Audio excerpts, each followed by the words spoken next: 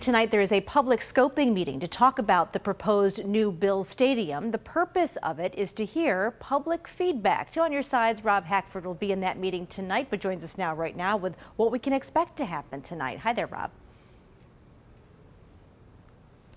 Hey, Kate, yeah, we're about a half hour from the doors opening at the Bills AdPro Fieldhouse here in Orchard Park. We've seen a few people parked in their cars waiting for this thing to get underway. But again, as you mentioned, this public scoping meeting, the focus of it tonight is the site plans that were released earlier this month that kind of show a bird's eye view of what a 62,000-seat new stadium would look like across Abbott Road, where the parking lots would be, kind of an overview of what we might expect by 2026. Well, all this pre-planning released for the public is part of a required environmental review by Erie County prior to construction happening and the eventual transfer of the land to a newly created state agency who the Bills will lease from. Now, the site plans also show a pedestrian access plaza leading to the new stadium from the northeast of Abbott Road near Route 20, and where the current stadium stands, well, that mostly is parking lots based on these plans and these designs.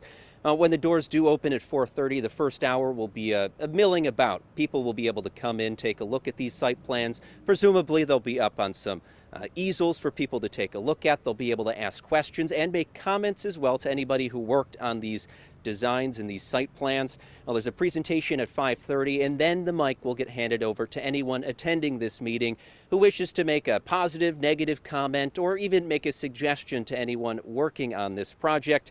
They will have a 3-minute time cap, however, so time will be short. And as my photographer Aaron said a little while ago, almost as quick as those 13 seconds last season. Kate. All right, more to come. Certainly lots of interest there. Rob, thank you.